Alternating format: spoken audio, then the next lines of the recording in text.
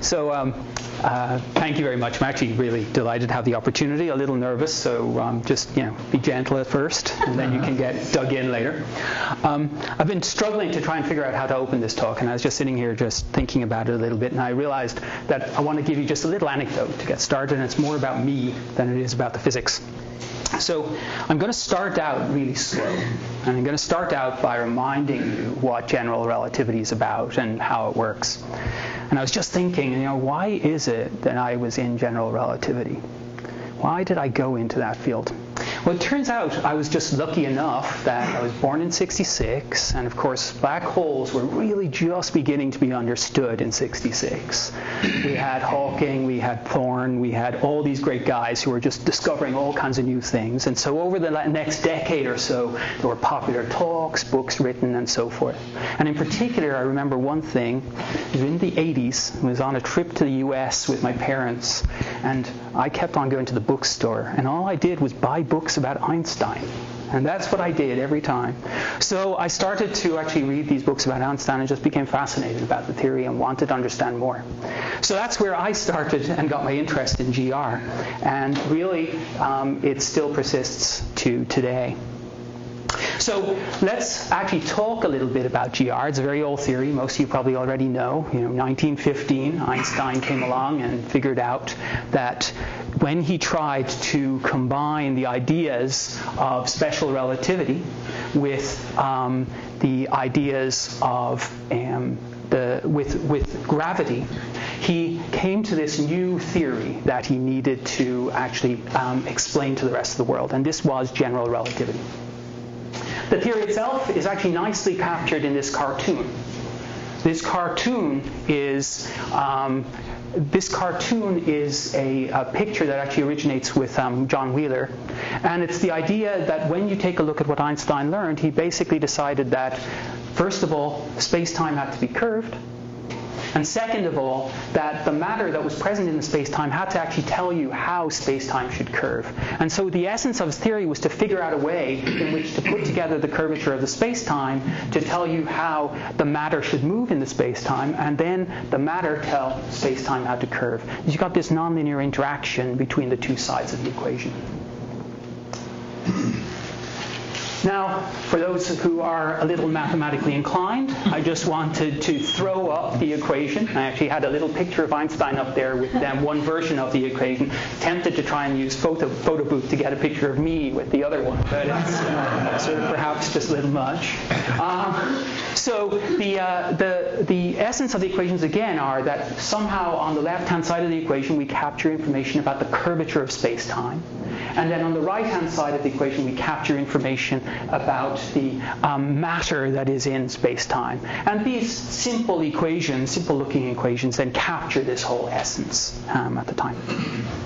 Now, the thing about Einstein's theory is that then, of course, the first thing he had to do, as we all know, is he had to figure out that it actually did better than Newtonian gravity. So the very first thing that he was able to show, and this was true, this is going to be a little tricky with the screen in the way, so if some people may want to... far right, you're okay. Yeah, that's what I'm going to do. So first of all, 1915 was the date in which he actually discovered, he brought the theory out and figured it out and brought it forward. And in particular then, one of the things that he did in that year was to explain what's called the periastron shift, perihelion shift, actually, of the planet Mercury. So what exactly is that? So let me give you a little cartoon to try and explain, in case you haven't seen it. And by the way, people should sort of speed me up or interject if I'm kind of going too slow, or slow me down if I'm going too fast. All right? So the first thing is that general relativity tells you that the matter causes the space-time to curve. Okay? This is just a little cartoon image of that. You've got a star in the middle, causes the space-time to curve. And then objects that go around the star actually follow what in that curved space-time is the shortest path through the space-time. Okay? There's a particular definition of it. It's called a geodesic, but it's the shortest path through the curved space. And all of the particles that move around this star then follow shortest paths. And Einstein went along and took his theory and he said, well, according to observations of the planet Mercury going around the sun, the periastron shifts by 43 arc seconds per century. And that was an observational piece of evidence. It was known, but couldn't be explained by Newtonian gravity. And what he did was he checked that his theory actually explained it. Right? So suddenly we now have this explanation that actually says, okay, I can explain this piece of astronomy that was not understood before. So that was a check mark, and that was done in 1915. But if you then continue to follow his theory through, the next thing that he predicted, and he predicted this at the same time, was the bending of light. The bending of light, therefore, is predicted in 1915 based on GR.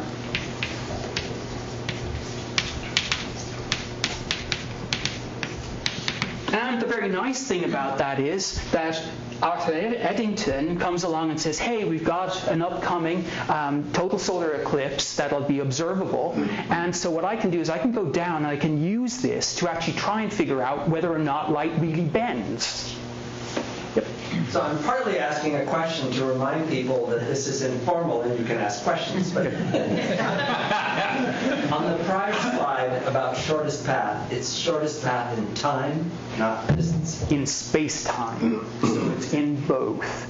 The distance as measured is in the four-dimensional space-time as a whole, not just in what we think of as our normal three dimensions of space. So it's when you combine them in the special way that Einstein understood, you measure the shortest distance.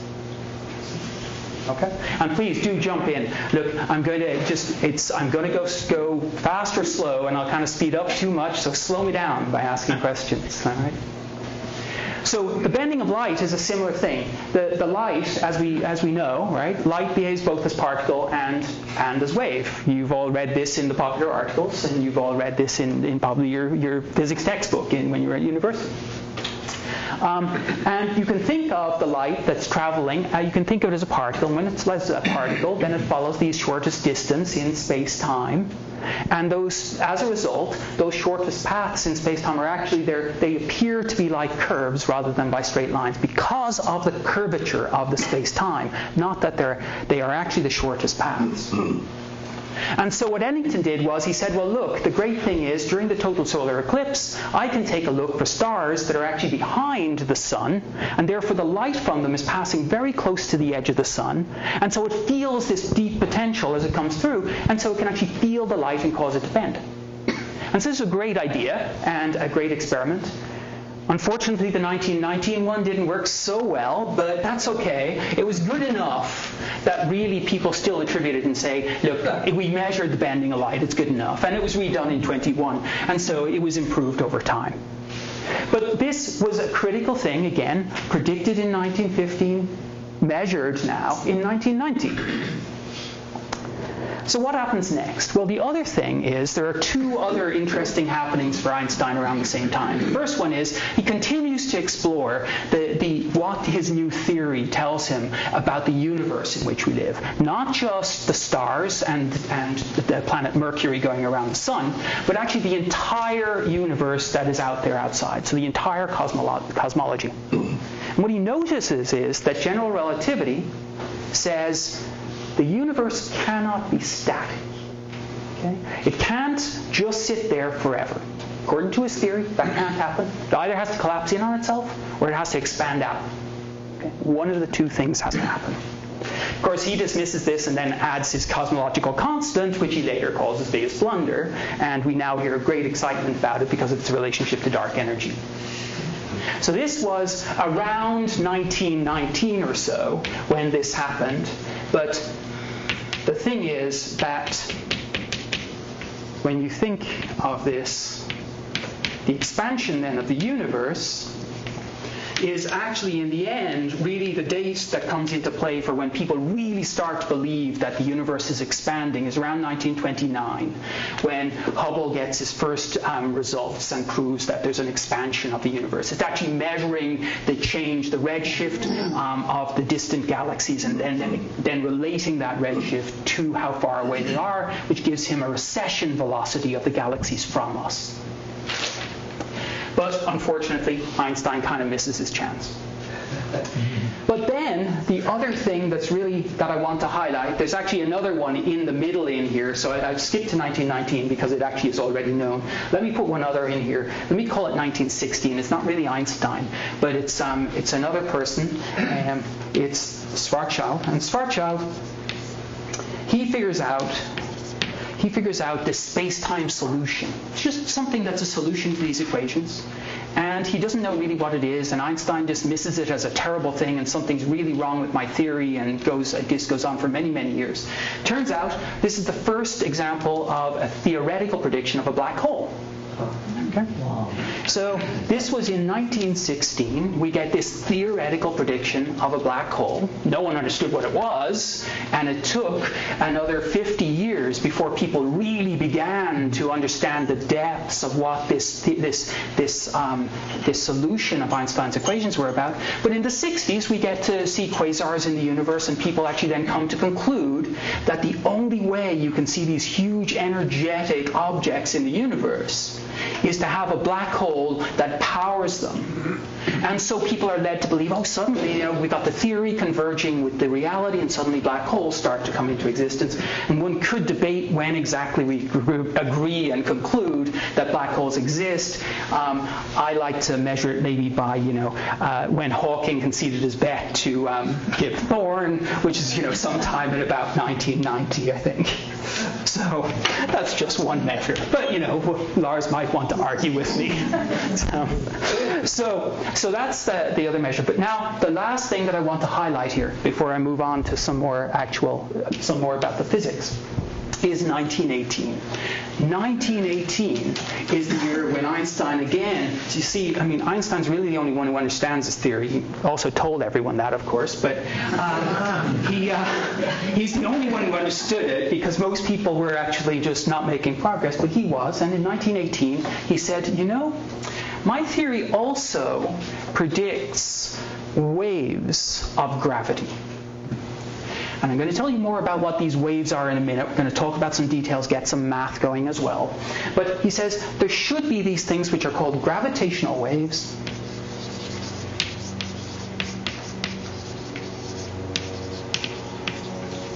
And then the question is, when do I fill in the number on the right to say that we've seen them? Okay. So I'm going to tell you a little bit more. We'll come back to this, and we might even have an argument about when we fill in that number on the right.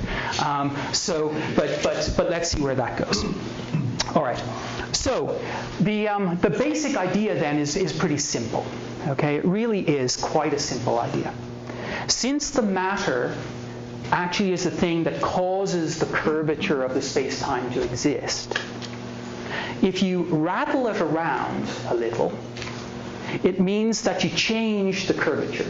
So that's the first thing, and that's fairly obvious, right? If I take some stuff and move it around, it's going to change what the curvature is. You feel intuitively okay with that.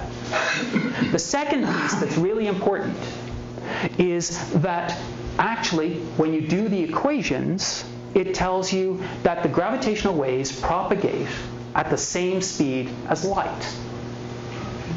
So what happens in this theory is, like other things according to special relativity, where information must travel at a speed that's less than or equal to the speed of light, these gravitational waves can't travel faster than light, and so any change in the configuration of the mass moves outward from the object where that change occurred at the speed of light. So if I do a little jiggle, I send a little ripple out into the universe that propagates outwards at the same speed as light. What specifically causes matter to rattle? Well, so that's a good question. And actually the great thing is nature is really cool about this. So in essence, the easiest thing actually to answer is actually gravity itself.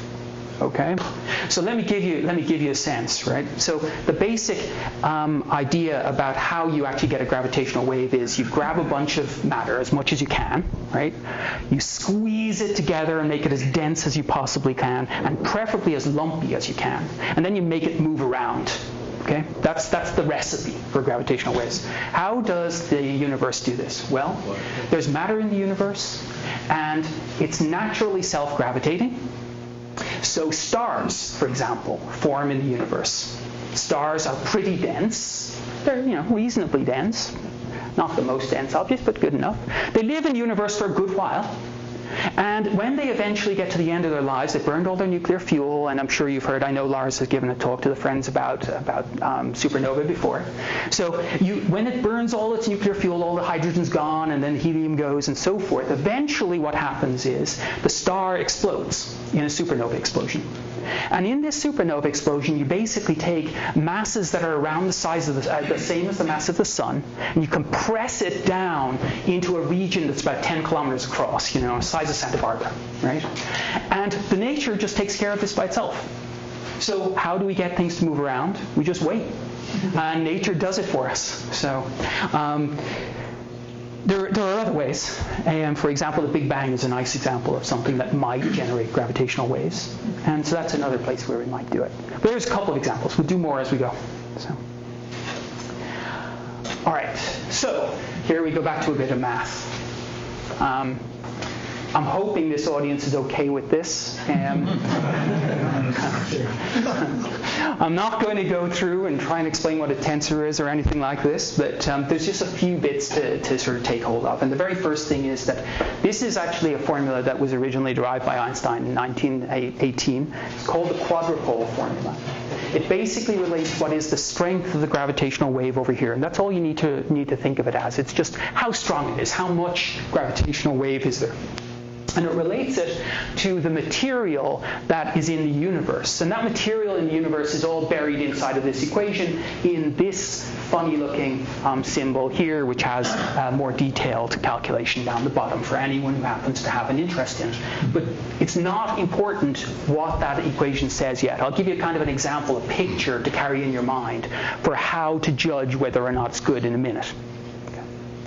So what this tells you is that in essence it says that the strength of the gravitational wave is given by multiplying a bunch of numbers that are fundamental constants in the universe. This is Newton's constant. This is the speed of light. The strength decays as 1 over the distance to the source. So the further away the object, the weaker the wave. It's grand. It actually doesn't decay as quickly as electromagnetic radiation. Electromagnetic radiation goes as 1 over the distance squared. And then there's this term, which is the second time derivative of the quadrupole moment. Now, the wonderful thing is I can just do a little sleight of hand, and I can come across over here, and this is where I can tell you actually how to sort of intuitively gather what's going on. You see this g over c to the 4 is still here. You see the 1 over r is still here. But now you've got this m and this v. This m is just a mass.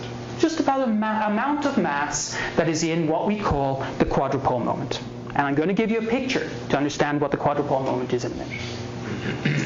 The second number that's there is the velocity. And the velocity is the speed of the quadrupole moment. Okay, so there's great words, but what does this mean?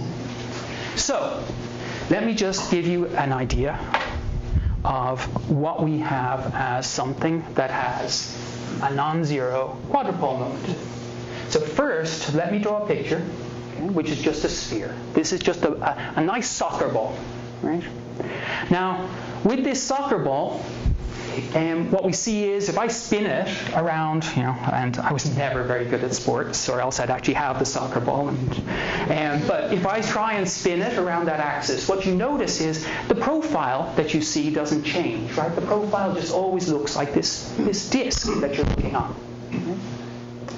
Now, you can tell if something has a non-zero quadrupole moment essentially if what you do is you start with the sphere, and then you start trying to pick off pieces of material and move them around into different places to deform, to change that sphere into something that has a different shape. And the classic shape I'm going to choose, and I'm going to use the term American football because I'm Irish and get confused otherwise. I'm just going to try and create an American football. So what do I have to do? I have to basically take away chunks of material from up here, right? And I have to add chunks of material down here. Right? When I do this, I end up with this nice object that clearly has this shape that's not the same as a sphere. Okay? So it has a non-zero quadrupole moment. But it's just sitting there, so it doesn't get any gravitational waves. You somehow have to have it change with time. It actually has to accelerate with time. That's not a detail. It has to change in time. So the easiest thing to do in this case is to take your football and spin it around this axis like this. Right? And of course, if I just do that with the piece of chalk, right? So take the piece of chalk, and now this is sort of like an American football, as far as I'm concerned anyway. And you spin it around the axis. And what you see is you see the profile changes, right? Okay? So you can tell that if I spun this fast enough, I generate gravitational waves. In contrast, if I take it along the long axis of the American football and I spin it along the long axis, you notice that the profile you see as you look at it doesn't change. In that case, even though the object has a non-zero quadrupole moment, it doesn't have a time-changing quadrupole moment. So what you need to have is you have to have matter that's somewhere out in the universe and basically has to move around, and basically the picture you see has to change with time. That's what you have to see in order to get gravitational waves. So, I'm going to come back a little later on to talk about the strength of gravitational waves. But in the meantime, what I want to do is now I want to tell you a little bit about and start the debate about whether or not we've actually seen or detected gravitational waves. So back in 1970, yeah.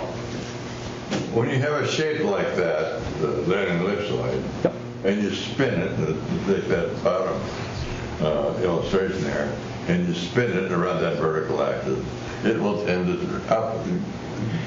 to end up spinning around the other axis, or the axis shift 90 degrees. In a gravitational field. Yeah. Yes, absolutely. So if you have some external gravitational field that's spinning in, you'll tend to get a precession of the rotation axis.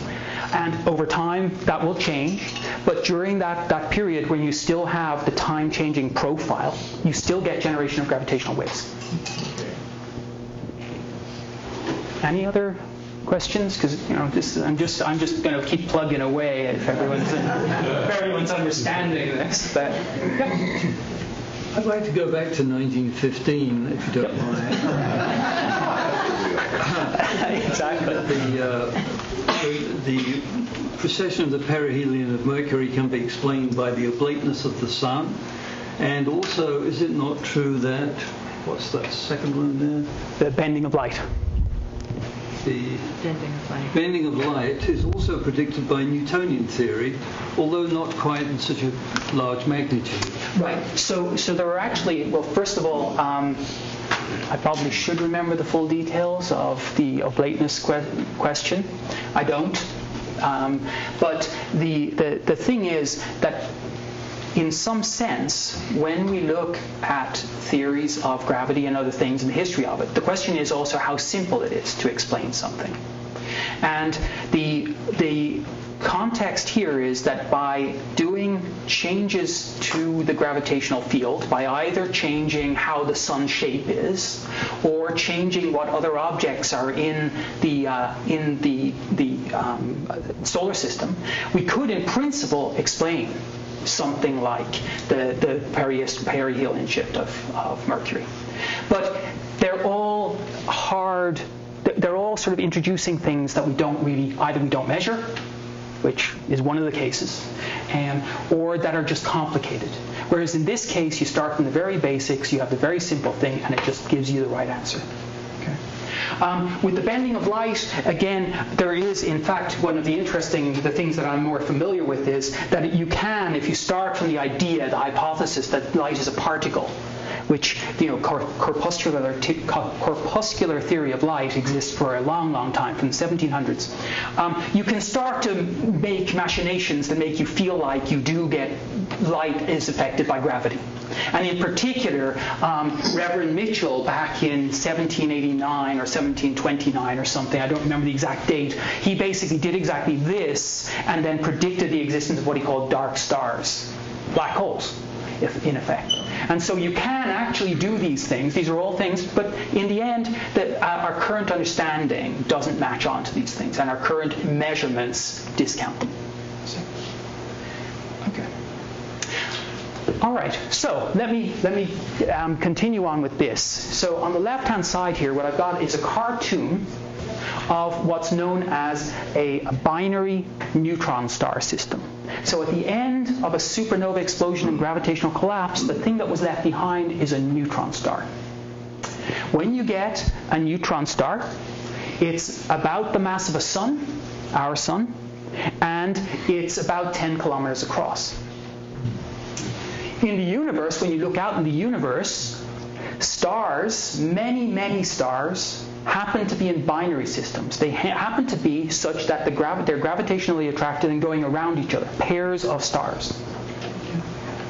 Well, just in the same way, once you've had these supernova explosions, and there's all kinds of complicated stuff that can go on, but in the end, you can get left behind with a pair of neutron stars that are in what's called a binary system going around each other.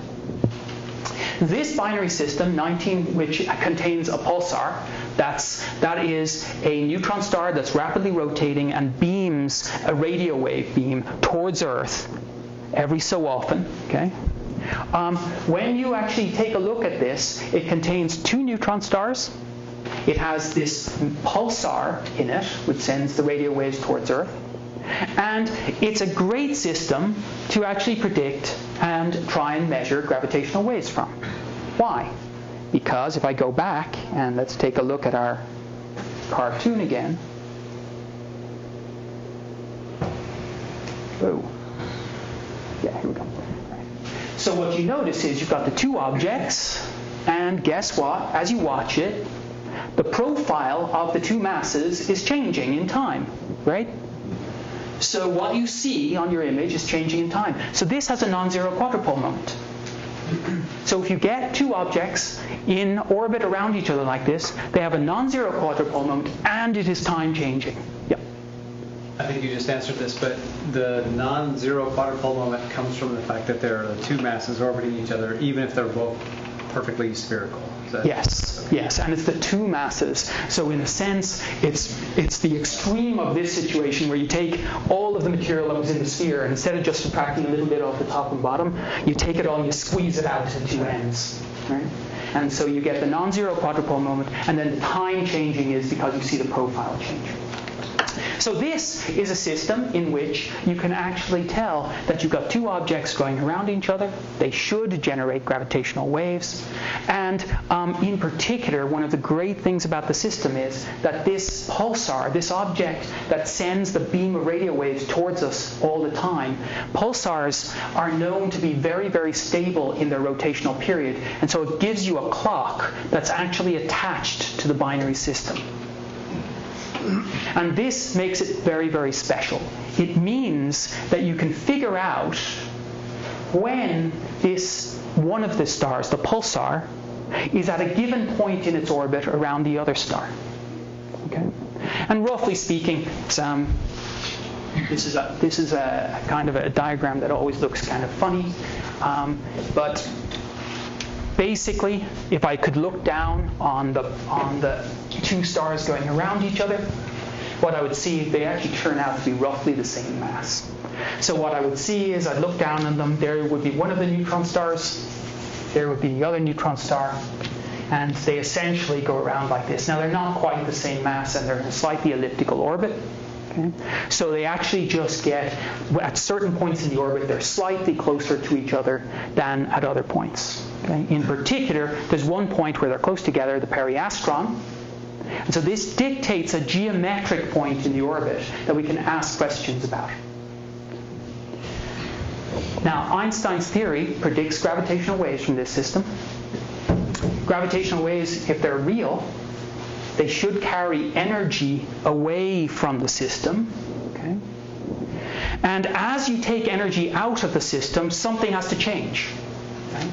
So if we take a cup of tea and we let it cool down, it gets colder. Right? The particles in it move slower. In this case, if we take the energy out of the system, what happens is the stars, the binary stars, get slightly closer together. And when they get slightly closer together, they then orbit each other more quickly. So it takes less time for them to go around once around the orbit. So what happens over time here is, as the gravitational waves are emitted out of the system, the stars get closer together, and the time it takes to go once around the orbit changes.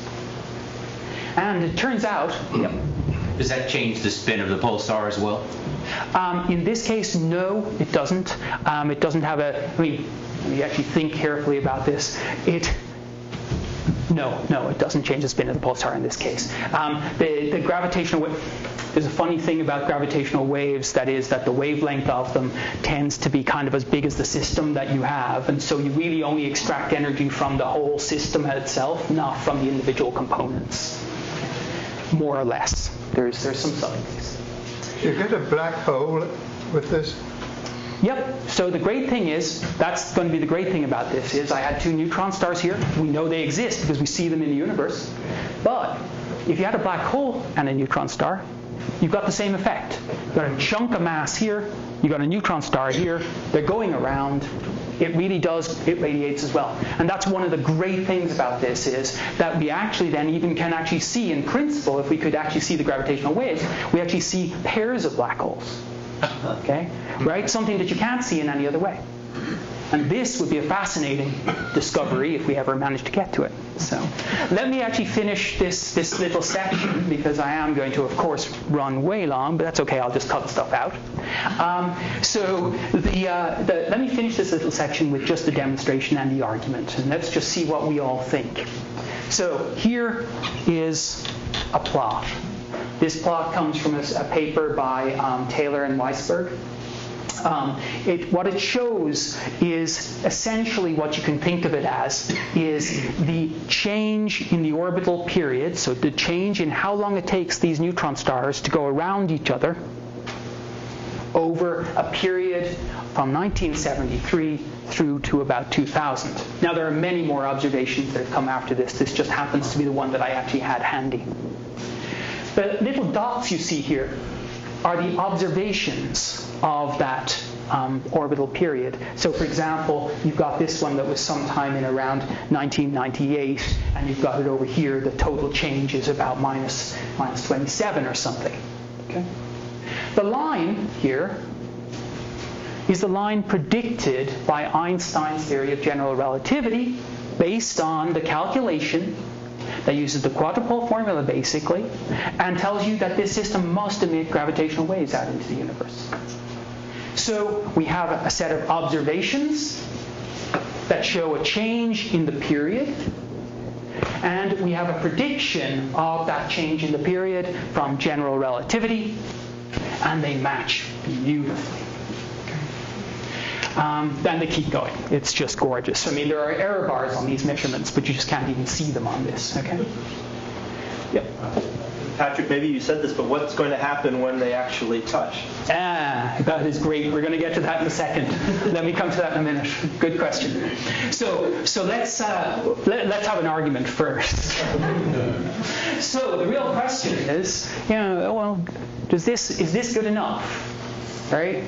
So do we fully believe that this then says that Einstein's theory of general relativity has gravitational waves? Do we stop there? Or do we want to see those gravitational waves and feel them, just like we can actually, stick our hand in the microwave and feel the microwaves? Sorry, I'm sure we do that, but the question is, and I think this is a long-time debate that some people might have. I don't know if Lars wants to engage in it. Well, I'd be happy to wait for you to finish. But so this is what is usually called indirect evidence, in the sense that we actually haven't measured the waves that are producing this effect directly, but we have seen the impact of the loss of energy as gravitational waves on the system. Okay. Is this gravitational wave a microscopic oscillation of the attraction and repulsion from another test object? So you can think of it that way. And that's actually going to be my next slide. It's going to be explain what happens when a gravitational wave hits us. And we'll talk through that. So and you can think of it that way in the following sense. The curvature of space-time, okay, is what tells us about the distances between things. If it's more curved, the distances are changed a bit. Since these are ripples in curvature, then the distances between things that are sitting in the space-time actually change as the ripples pass by. So it is exactly that type of thing that's going on. Oh, a dumb question. Why isn't it an approximately straight line? Why isn't it changing uniformly? Are they very close together, these stars? Let me just... well, the equation that you get is a differential equation that, in the end, in terms of the change of period, I'm trying to think actually what it looks like.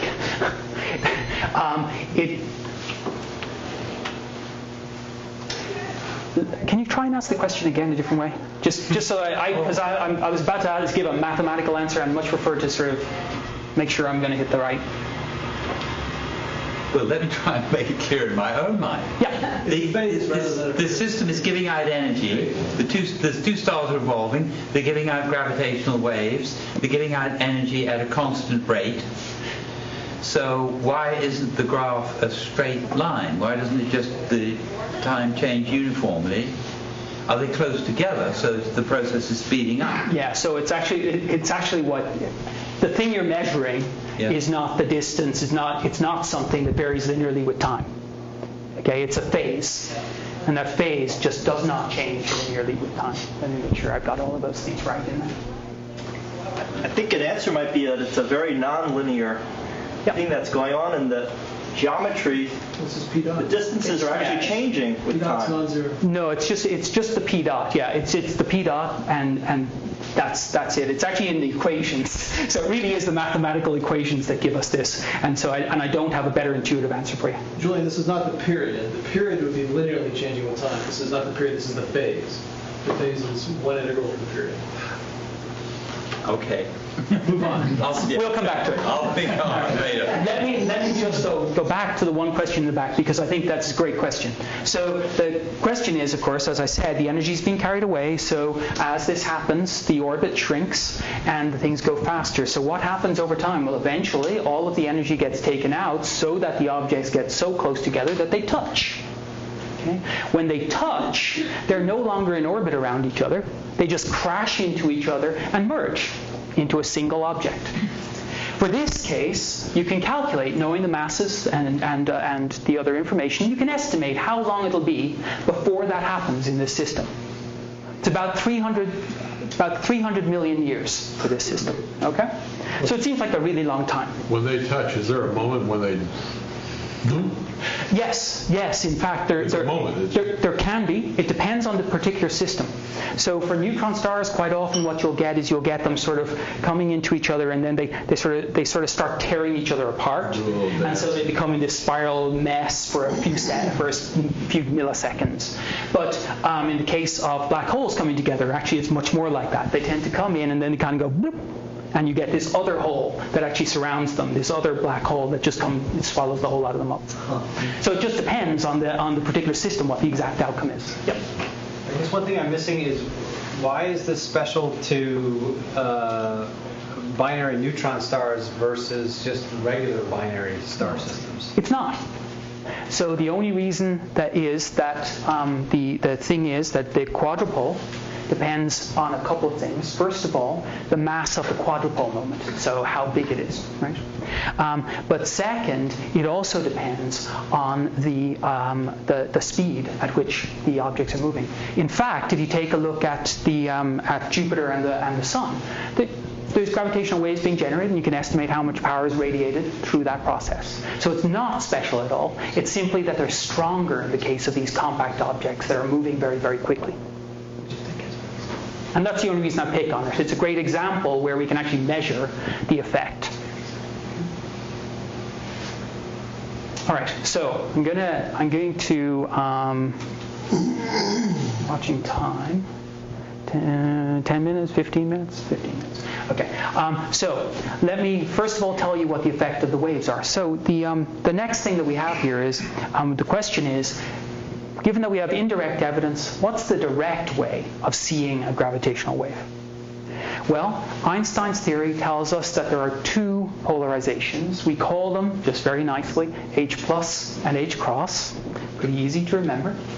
The effects of them are easily described as follows. You imagine you go out into space and you get a set of particles. You set them up in a perfect circle. And then what you do is you have a gravitational wave propagate straight on through that circle of particles. As the gravitational wave goes through, if it's got some of this plus polarization, what you get is you get stretching and squeezing in the vertical and stretching and squeezing and stretching in the horizontal. So you get this effect where things go like this. Okay? And that's the effect of the gravitational wave coming by. Now, the reason that I emphasize this is because it actually allows us to sort of imagine an experiment by which we can actually think about measuring a gravitational wave. The experiment is going to be based on a ring of particles. A ring of particles in which I identify a few special points. The two magenta points are going to be special, and the point in the middle, this blue point, is going to be special. As the gravitational wave passes, it does the squeezing and stretching.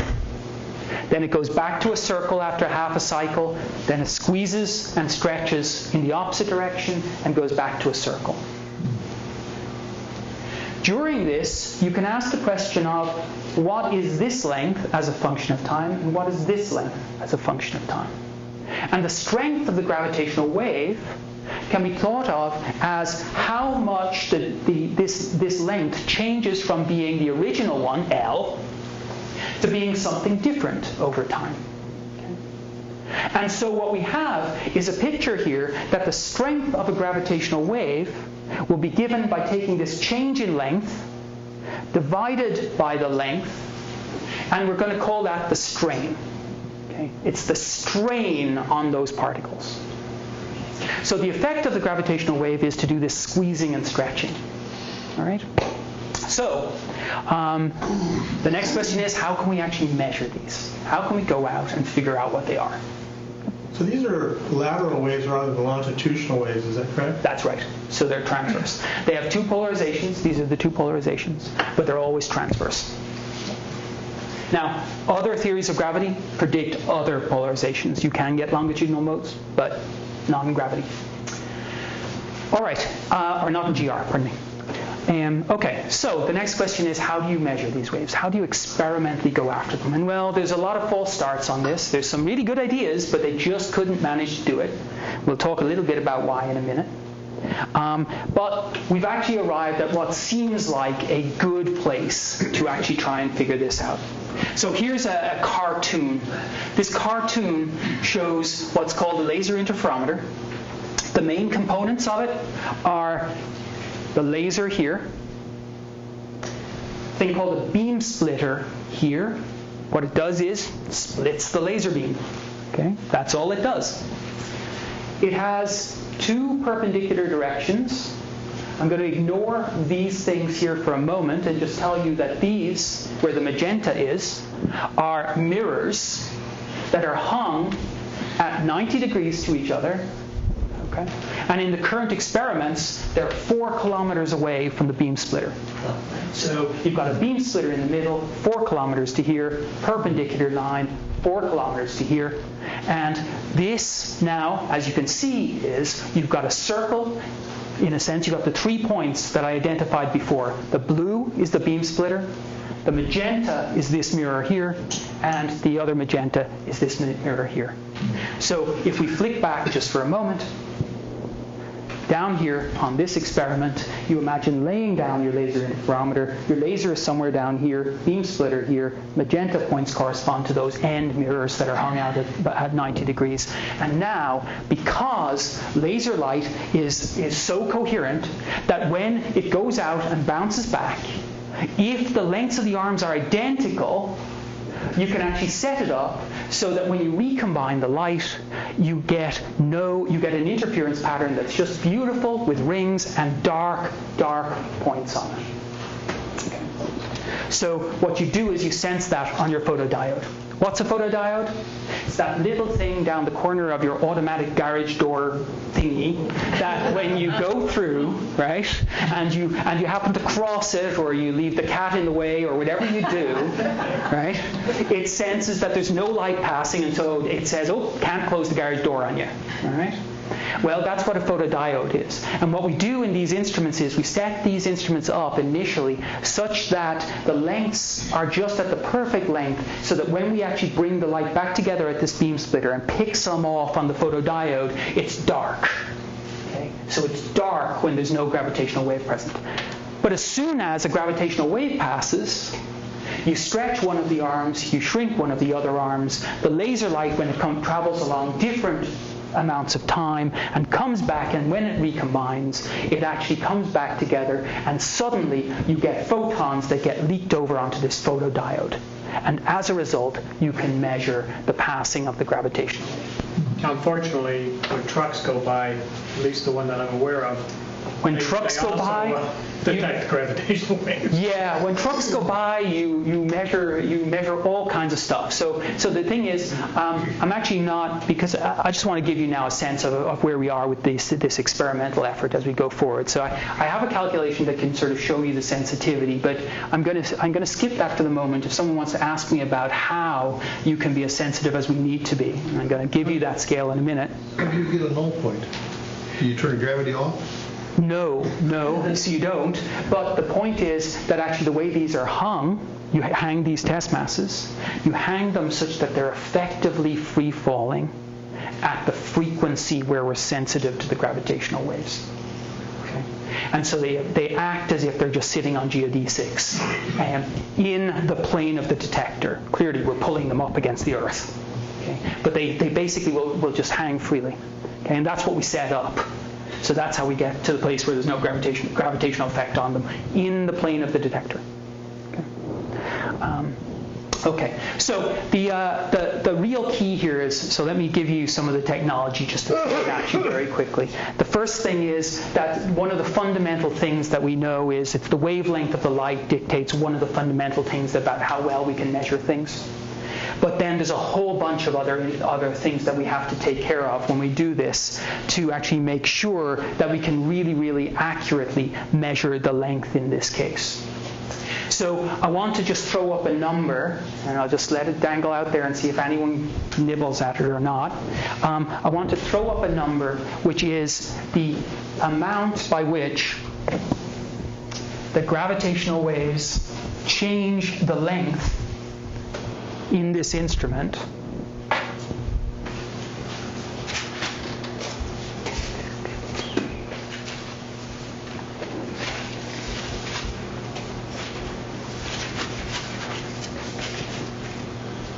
so this delta L is around 1.5 times 10 to the minus 19 meters. That's the amount by which the mirrors move due to the gravitational waves impinging upon them, and that the current detectors should be capable of measuring.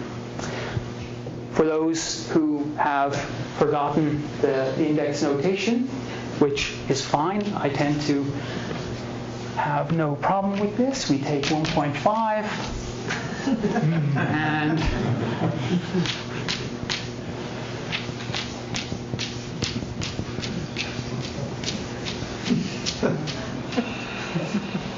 it's pretty small. This is the distance measurement, the accuracy of the measurement we make with these instruments. Okay? It's technologically fantastic. I, as Lars already pointed out, am a theorist, and so I don't have to worry about actually implementing this, but it is a fantastic thing. Yeah. What range of frequencies would we be looking for these? That's a great question. So let me actually give you. I've got one slide that's going to show us this, and I'll talk through it, and then I'm going to skip to actually just a few things that are going to tell you about where we hope we're going. So the first thing is I wanted to let you know that we are in the process of building this global network of gravitational wave detectors based on this idea. The US really was the breakthrough country to actually to get it started. The Laser Interferometer Gravitational Wave Observatory, LIGO. 2 sites, one in Livingston, Louisiana, one up in LIGO, Hanford. There are then other sites that have come online over the years. Virgo is in Italy, near Pisa. GEO is in Germany, near Hanover. There's a new site being built out right now in Japan, called Kagra. And finally, LIGO is actually beginning in the planning phase of adding another instrument down in India. So, and these 1, 2, 3, 4, 5 are actually really being built. We've actually operated the LIGO ones for almost a decade. We didn't see anything, but we're upgrading the systems so that we actually do have a good hope of seeing things. They're not in the southern hemisphere, are you? Yes, this is unfortunate. So we actually had hoped we would get one in Australia, and this Indian instrument here is actually the outcome of an attempt to get one in Australia. Just goes to show.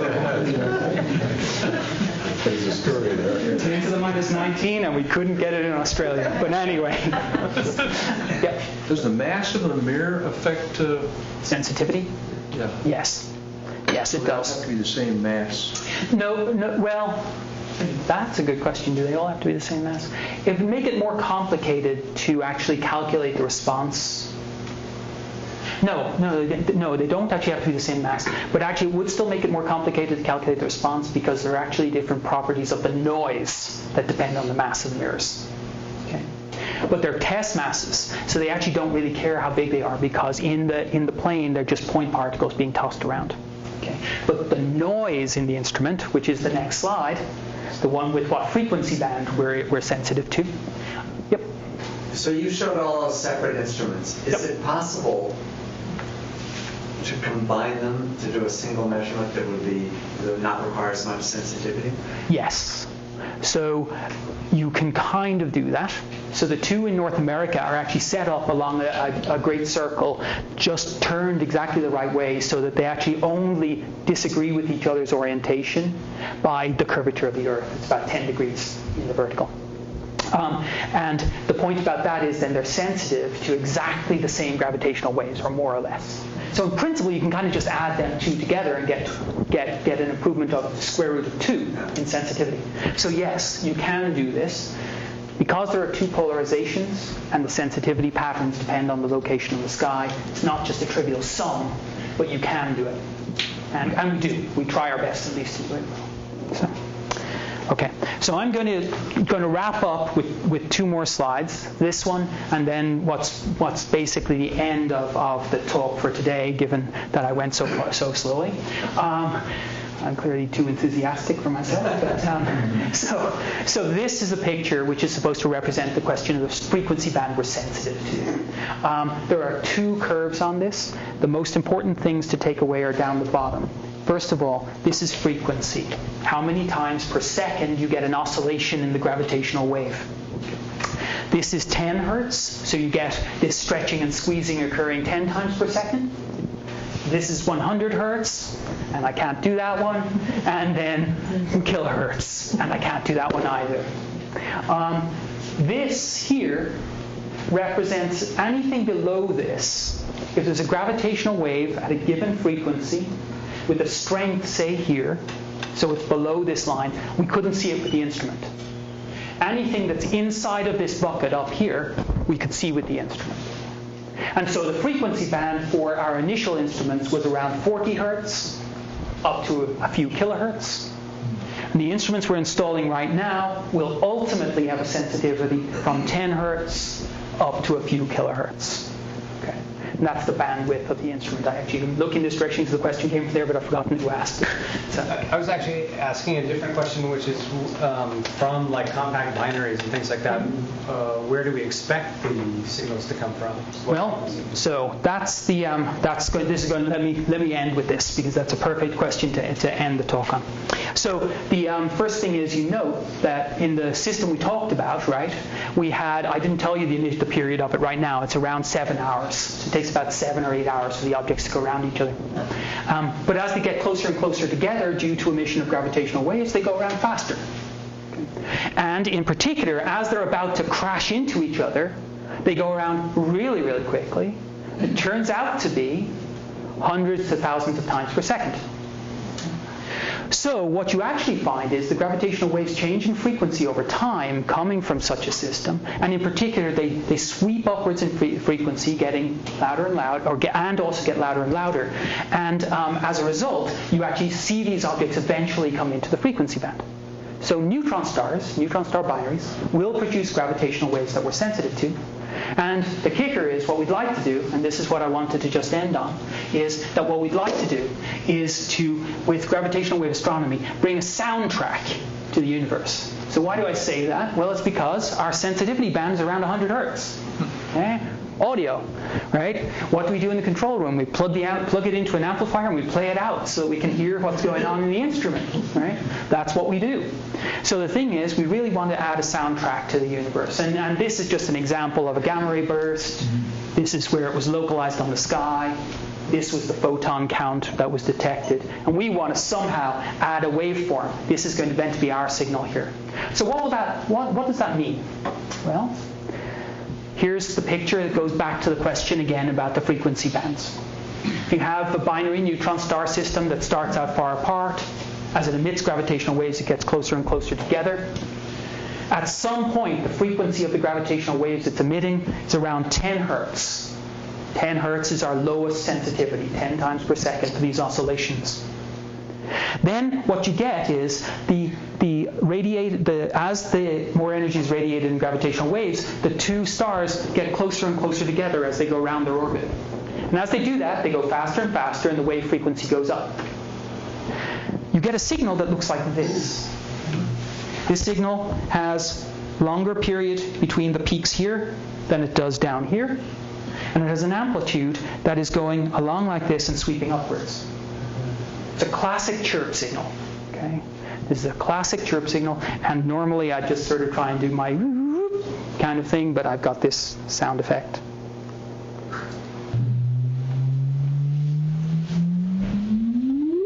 So that's a lot compressed because it's 300 million years, so that would be. Yeah. So that is from 40 hertz. That is the actual signal that we would expect to hear when the wave hits the 40 hertz and goes right the way to the crash. Okay?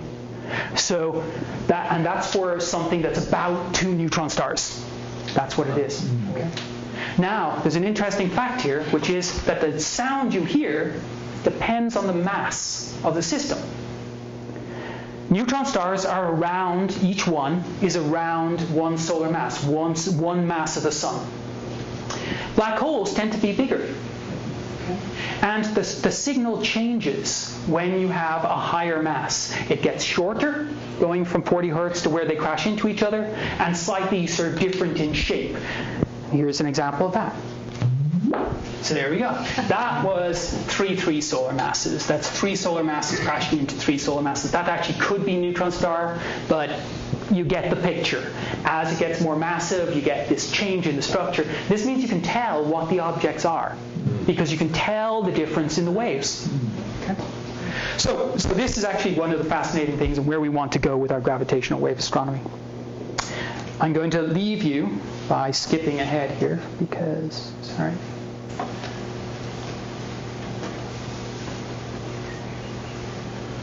So I'm going to leave you actually with 2 things.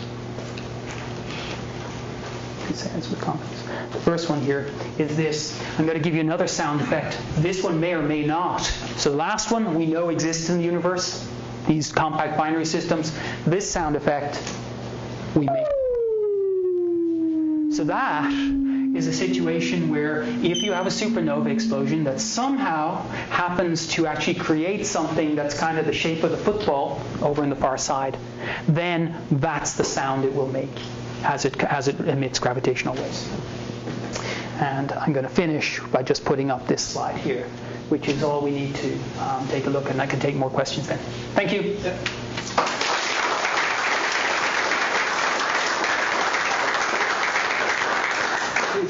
Do you have a feel for what the density of these binaries that you can measure is? Like how many of them are there close to us? And how much do they contribute to noise from each other? And how do you deal with that? Yep.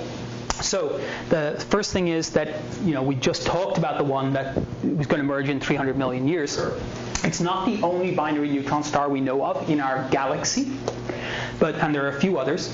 When you put together that information, what you find is that you expect one of these things to merge about once every million years, roughly.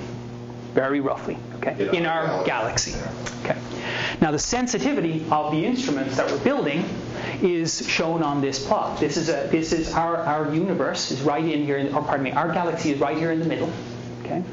And this sort of magenta shaded region is the part of the universe that we should be sensitive to gravitational waves from compact binary neutron stars with the advanced instruments.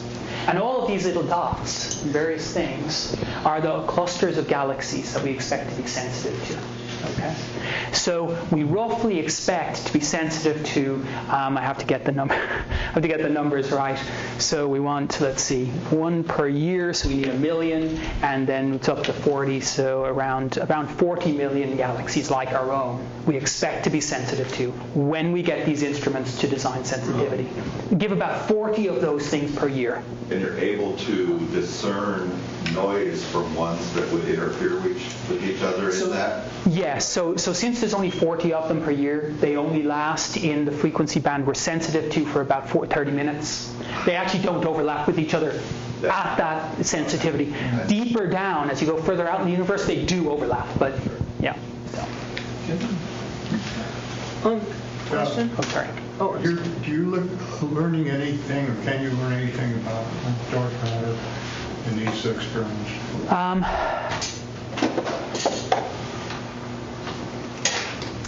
Not directly, no. At the moment, we don't. Well, it depends, right? I mean, is a black hole dark matter? No. Oh, well, in that case, no. Not in the sense we normally think of as it modifies the rotation curves of galaxies. Yeah.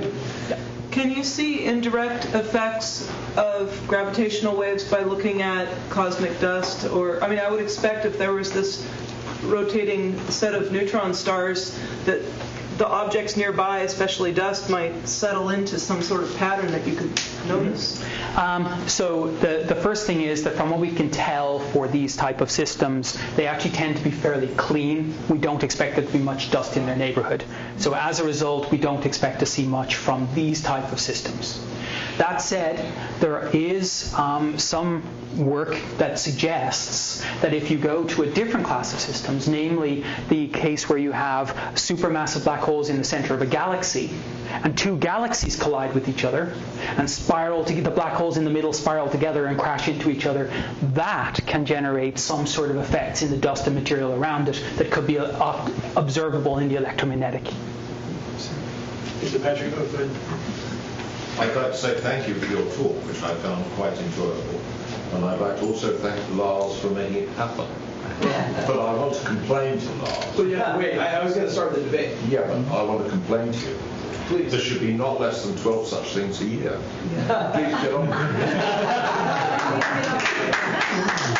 Okay, so the question, Patrick, is okay, fine, I'll follow on that. Thank you.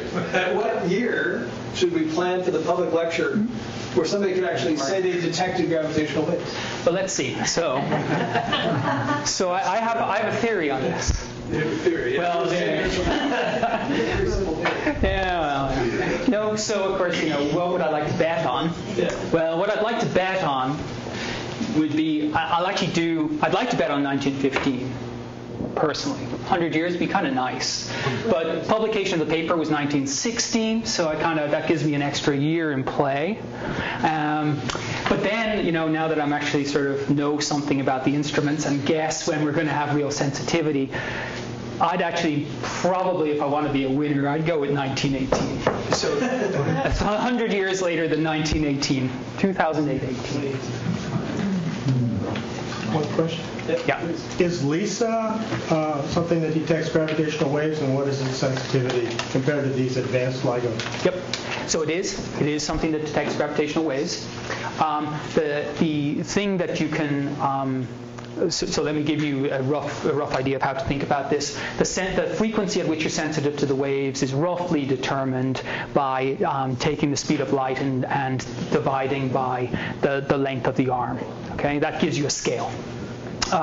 Then if you take a look at LISA has million-kilometer length arms. So the frequency that it's actually sensitive to is much, much lower. It's down around 10 to the minus 4 hertz. The actual amplitude sensitivity, so the strength that it has to actually detect, is about the same as LIGO. But in that frequency range, you actually have a lot more sources that actually tend to emit gravitational waves strong in that range. And so in principle, if we can get a space-based detector up and the designs work, they will actually be much, much better for gravitational wave astronomy than the Earth-based detectors. But it's a huge, huge challenge. Latest status of that? LISA, as it was known, is dead. Europe is pushing forward with a European-only version of LISA that is not called LISA now. I forget what it's called. I don't remember. But they're going to. There you go. Exactly. Art indeed. And so they hope to push that forward on a timescale to get start in a timescale of a year. But it's unclear. This is a big, difficult experiment.